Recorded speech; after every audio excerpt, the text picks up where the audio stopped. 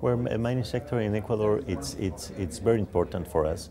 I would start saying that it's an underdeveloped and underexplored country, meaning that there's lots of opportunities in Ecuador for mining companies in the different stages, exploring, prospecting companies, mid-tier or major companies, because we have the geology, we have the opportunities, we have great advantages like high mineral grades, low cost of operation, access to electricity, but cheap electricity, access to water, low cost of labor. So everything is set up, the geology is good. We understood a year ago that we needed to work a bit on the tax burden. Our taxation was too high, so President Correa approved some tax incentives that has allowed us to be in an average for the region. So the conditions we believe are set. Like I said at the beginning, we're an underexplored country, so you can find many projects in Ecuador that you are not able to find in different countries in the region, like Peru or Chile, for example. So that gives us a great advantage, and we believe that should be for interest for Australian companies. The most important projects, I would say, are 5 that we have categorized them as strategic projects. First of all is Project Mirador. That's a copper project of about 5,000 billion pounds of copper. That project is owned by a Chinese company, Ecuador. They are in the stage of construction of the mine, so we believe that they should start this year investing about $300 million.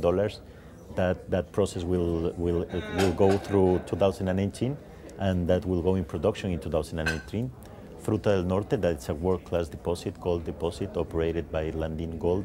Also, there is completing the feasibility study, and they will go into production on 2018 also.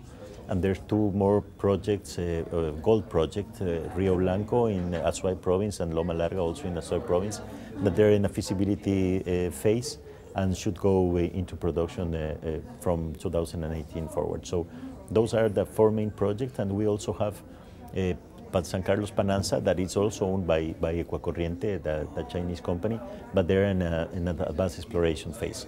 Those are the main projects, and I would say that the main challenges they're facing is advancing the projects. So that the 2 main ones and the more advanced, Mirador and Fruta del Norte, have all of our support and our focus, because we believe that if they start in the proper way, the other projects will follow too. For them to do business in Ecuador, there's a couple of ways they should do it.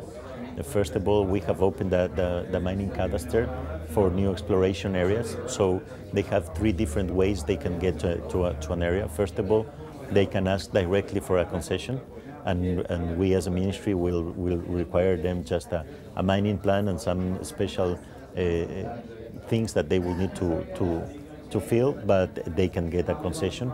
Second, we have identified 17 blocks that will go into a public auction, international auction, in the second semester of 2015. So that information is going to be public. We're going to be published in our webpage, and if there's some of the companies are interested, they can auction for that. And the third way is we have the National Mining Company, ENAMI, that they have a portfolio of projects that they are working with, and they're looking for partners, joint ventures, or different kinds of associations. So for many of the Australian companies, they can also look through the ENAMI to work with them in a joint venture, and either go for one of the projects they have, or search for a new area that might be interesting. We are completely open. I mean, we are open for business. We are searching for investment. So we believe that any Australian company that would like to invest in Ecuador is going to be welcome, and that we're going to work very closely to them to make things happen and to make the proper environment for their investment.